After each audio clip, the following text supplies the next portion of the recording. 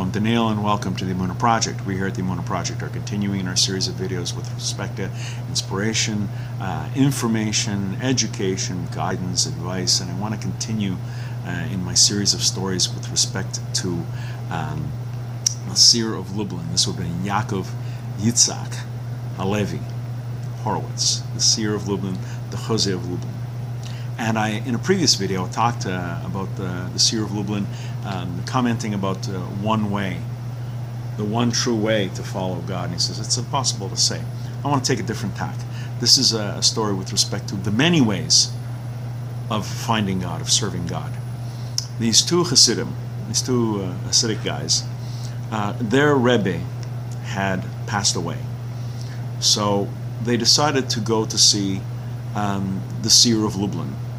And as his reputation was getting known, he says, well, maybe we should go there.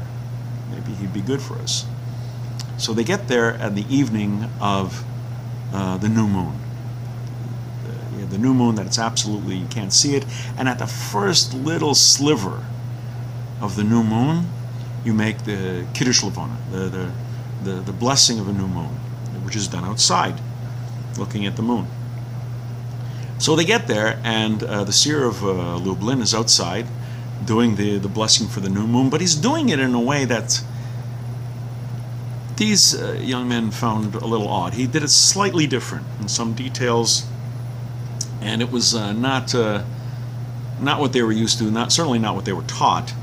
And they said to themselves, you know what, maybe this was a mistake. I don't think we should hang around here too much longer. We're going to pick up some bad habits or different ways that are not right. And they decided that they were going to leave the next day, but they went to the rabbi's house after shul, and they get to his house. He had never met them before. They knock on the door. The Seer of Lublin,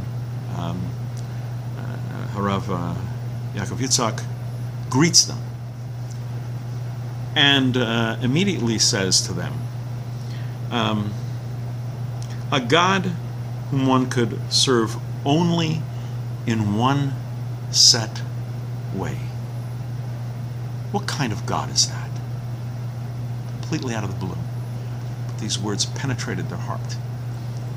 A God that can only be served in one set, specific way. What kind of God is that? And they changed their mind. And they decided to stay a little longer, and a little longer, and a little longer, and they ended up becoming disciples of the Seer of Lublin. We're going to be doing more stories of the great Hasidic masters of the past. Please come back. Please watch. Please learn. And until next time, on behalf of the Emunah Project, I'm Daniel, and thank you too much.